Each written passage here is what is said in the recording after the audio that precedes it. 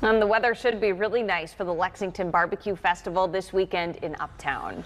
Just in the last hour or so, some roads have been blocked off to get ready for the thousands of people who are expected to come out there and enjoy all that good food. Fox 8's Celeste Smith joins us live in Lexington with a look at some of the preparations currently underway. And Celeste, we know the restaurants, these vendors, they've already started cooking. Yeah, that's right. The 4 local barbecue restaurants participating in the 39th annual festival will have up to nearly 10,000 pounds of barbecue, and they're going to be cooking it tonight so that it will be served fresh tomorrow.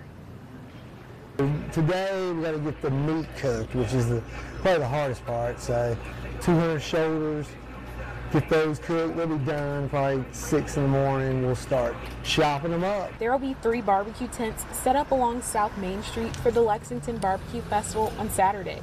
Participating restaurants are Smoky Joe's Barbecue, the Barbecue Center, Staney's Barbecue, and Speedy's Barbecue. They'll begin serving around 10 a.m., serving hot dogs in the event's namesake, Lexington-style barbecue.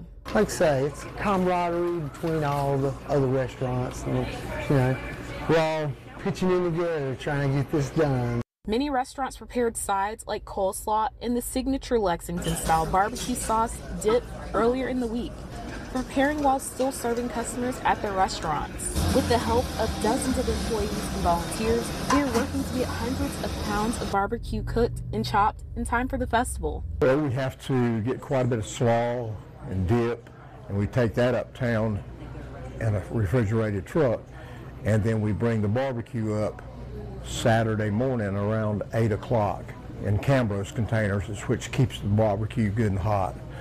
So there's a lot of work for everybody.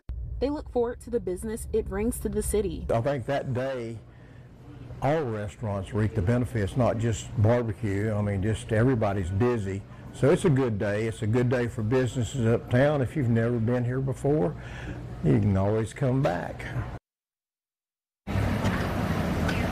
Once again, there are already several street signs already placed for road closures and detours around Uptown Lexington for the barbecue festival.